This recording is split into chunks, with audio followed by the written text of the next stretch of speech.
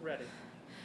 Here with Nelly Korda, grounded out 4 under 68 today. I know a couple blips on the card there, but pretty solid day overall. Just evaluate your round. Yeah, it was windy early on. It was kind of sporadically windy, but then I guess once I got over a couple of my shots, the winds died. So those were my like 2 really big mistakes. Obviously, I 3-putted one because it's kind of grainy this year, and I didn't hit it too solid off the fairway. But other than that, I gave myself some good looks at birdie, some that I didn't convert as well. So I think those are positives going into the next 3 days.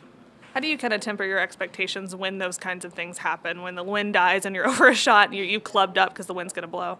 Yeah, obviously you're a little upset. You just try to make the most of your situation. I actually saved like close to a 20-footer for a bogey on number 2.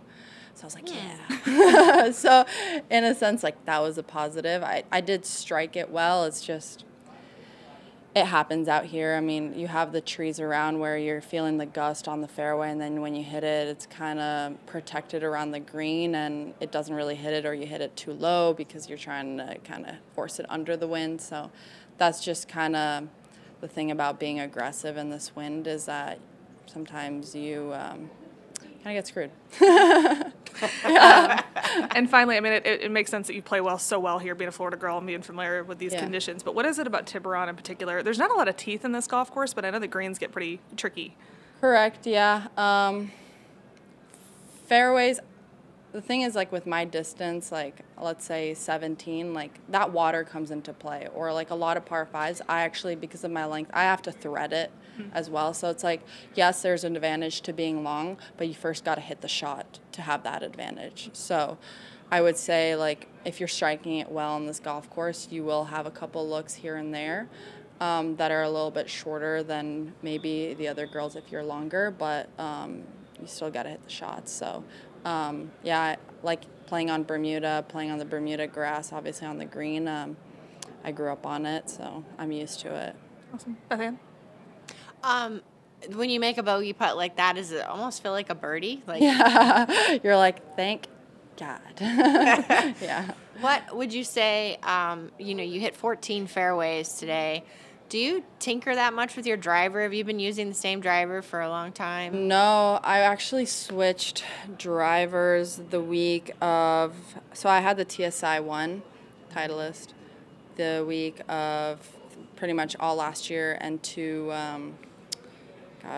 Arkansas. And that's where TaylorMade guys, JJ came out from Titleist. Oh my God. Titleist came out.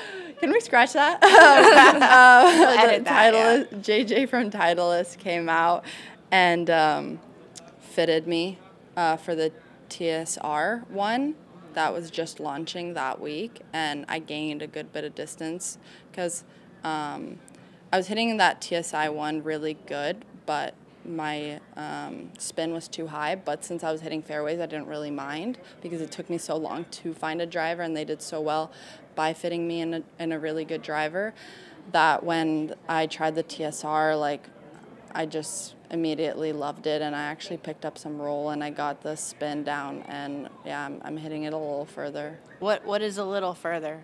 Probably like, I would say 5 yards, 10 yards, which makes a difference. I mean, if you get a hole that's downwind, your spin's less, I mean, and it shoots on you, I mean, that's a club or almost 2 sometimes. Yeah. Just my last question. You talked about being mentally fatigued at times in the year. How do you feel now from the neck up? I was tired yesterday during the pro, and thank God we were in carts. I really enjoyed the being in carts during the pro-am. And then I just take it easy. I know that this is a kind of a long week, so I've just kind of been taking it easy, not trying to overdo it. But you feel fresh in a way, and yeah, I feel mentally. good. I mean, yeah, I feel good. Maybe a win helps that. Yeah, I guess. I've always said, like, it's super hard to win back to back, and hats off to the people that do, because it is really hard. But yeah, I feel okay. But you've done that before. I have, yeah. I thought it was like impossible because I always played so bad the week after. So hopefully I don't this week. But yeah, we'll see. Awesome. Off to a good start. Thank you. Thank you.